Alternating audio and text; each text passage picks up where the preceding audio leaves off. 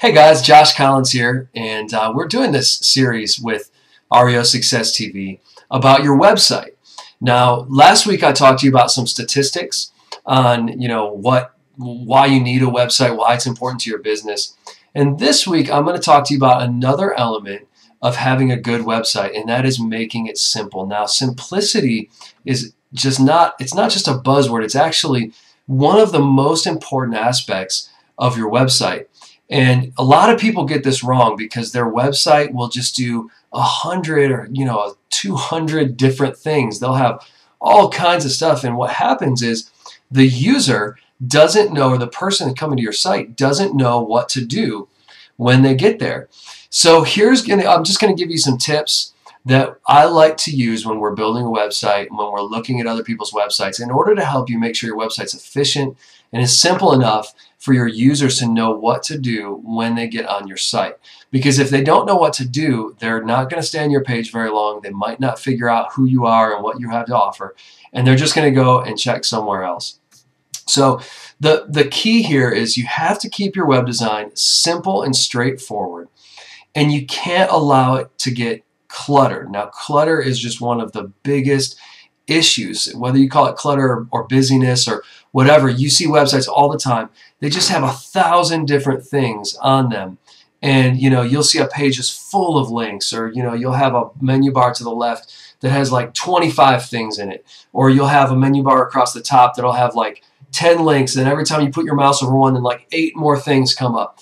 And you need to avoid that. The other thing that's really important about simplicity is to have a really simple color scheme. Now, a color scheme that's too loud and bright actually can make people, proven that it makes people kind of nervous, or they're just like, oh man, I don't want to be on the site anymore.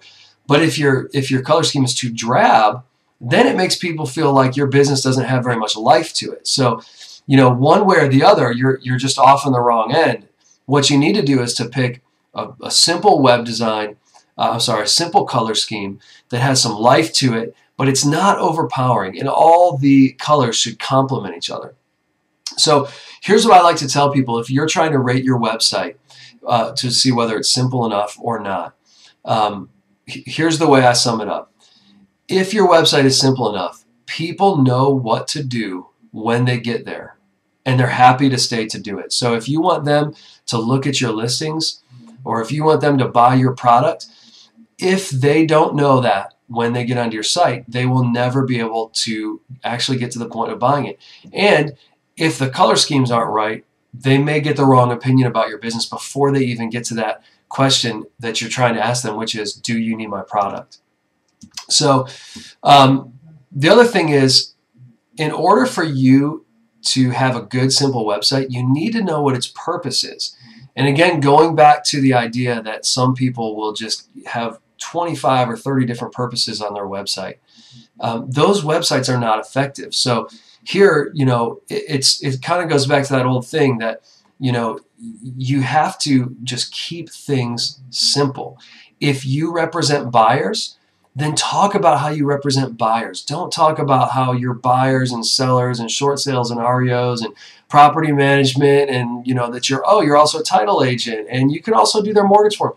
Those kind of things are going to push people away. They may get suspicious of you, or it may just not communicate the message that you want to hear. So what I tell people to do is, let's say you specialize in more than one thing. Let's say you do REO, you do buyer agency, and you're a short sale expert.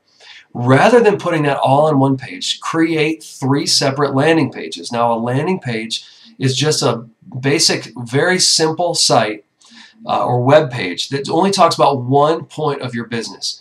Now, you may have 10 different points to your business, but your landing page is only going to talk about one of them, because that way it's simple enough for people to understand what you want them to do. If you're trying to get the point across that you're an excellent buyer's agent, then your buyer's agent website or landing page will actually tell them that, and they'll get the point.